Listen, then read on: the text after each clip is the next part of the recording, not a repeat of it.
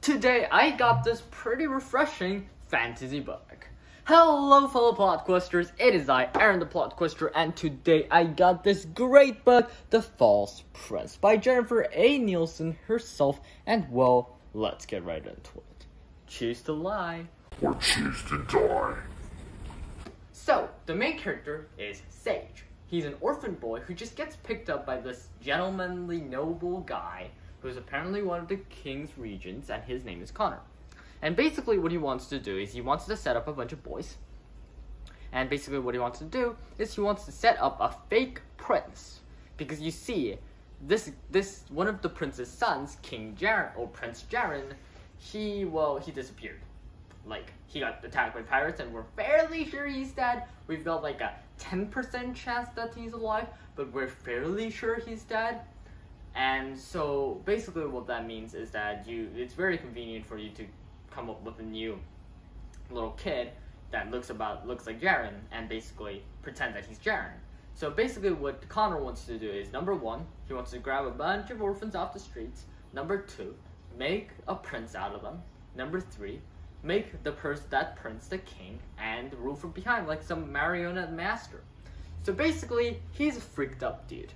And now, what's going on is that Sage and these other two kids are going through these like little lessons with like sword play, horse riding, languages, and all sorts of stuff that they have to learn to pretend to be King Jaren.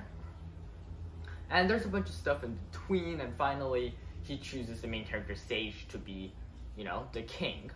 And then we find out that, okay, by the way guys, if you don't want to be spoiled with the book, because that's like the really good part about the book, you should have watched the rest of this video, because the twist is what makes the book good. So you had your warning, okay?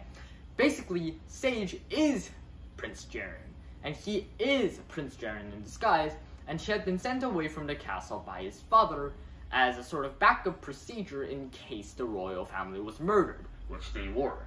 And also, he had been sent away because the thing is, he had supposedly been killed by Avanian pirates, and if he came back, then his father would have to go full-on revenge war mode to, Avania, and there had been a war, and wars are not great for, for kingdoms.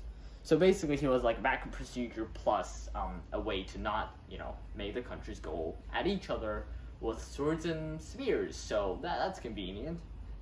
And now, since his royal family was dead, he had come back to reclaim his spot on the throne. Now, obviously, I was really, really surprised when I found out that he was the main character that we've been following along for like 200 pages, is the actual king. He's the actual heir. He is the royal family. And honestly, I feel like it makes a lot of sense. Because if that just came out of nowhere, you would have been surprised, but also sort of thought that, oh, that's ridiculous. You know what I mean? But there were a lot of indicators that sort of suggested that he might be the king. Might be the prince. One of the first indicators was the thing with the sword. He was really familiar with the replica of supposedly the sword that Prince Jaren had used. So basically, he was comfortable with the replica of his own sword, and also while he pretended to be terrible at sword fighting, he always sometimes got these decisive blows that could perhaps mean that he's been repressing his sword fighting skills, which make a lot of sense. And when his life is threatened, he actually moves really quickly and cuts through that crap. So, in other words, in Crisis, he suddenly fights well, like, wait a minute, is that plot armor? Or is that something else? Good point, right? And also, there's the thing about the golden stone. You see, basically, he has this stone in his pocket that Connor takes, basically to try to, say, I own you, so I can do whatever I want. And basically, what the main character does, he defies him, takes it, hides it, and does this all sort of huge ton load of crap that makes him get into trouble, whipped, and put in the dungeon. And he came back, of course, and I told you how it ends, but why did he go through that? It's not even actual gold, it's just a little rock. However, apparently this was an indicator for the Chamberlain, or this guy who's in the court. I'm not sure what he is. I actually forgot, rip. And basically, this guy was told by the old king, and the king basically went, hey, if we die, then a lot of people will come and say, oh, we're the prince, we're the lost prince, yo, yeah, so make me the king, yeah, I'm the prince, yeah. So basically, you know what I mean. So a lot of people were to pretend to be the actual prince, and basically what he did was he said, the person who comes up to you and says that this worthless piece of stone is gold, that person, that is the indicator that you will have to find the actual heir, and that person is the actual prince. Makes a lot of sense.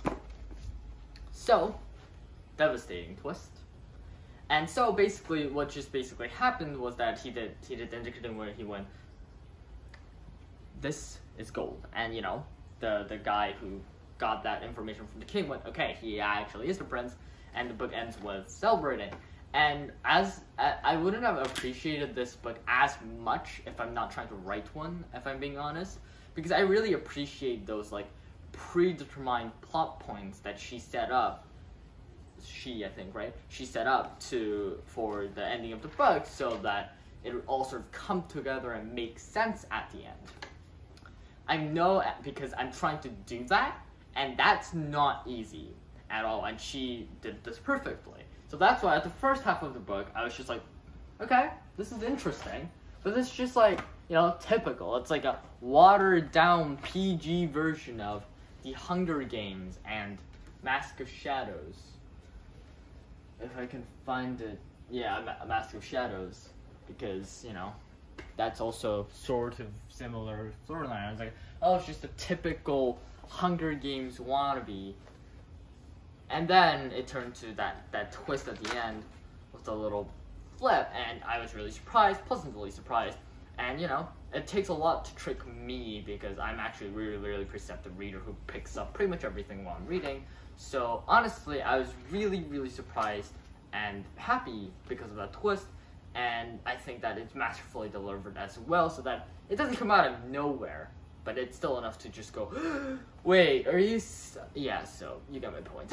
And all in all, this is a book that is worth reading, and hopefully I haven't spoiled it for you, because if I did, then I feel sorry for you, because the twist is really what makes the book good. And it's a really, really great book. I highly recommend it. Apparently there's a sequel to this. I'm probably going to buy that really, really quickly and read it. And yeah, so the twist is good. Like I've already said that 12 times. Yay. And anyways, so great book, a must read. And like always, your BookQuester, Aaron the BookQuester. It is not easy, guys, to set the stage for such a perfect little twist. And it was done perfectly.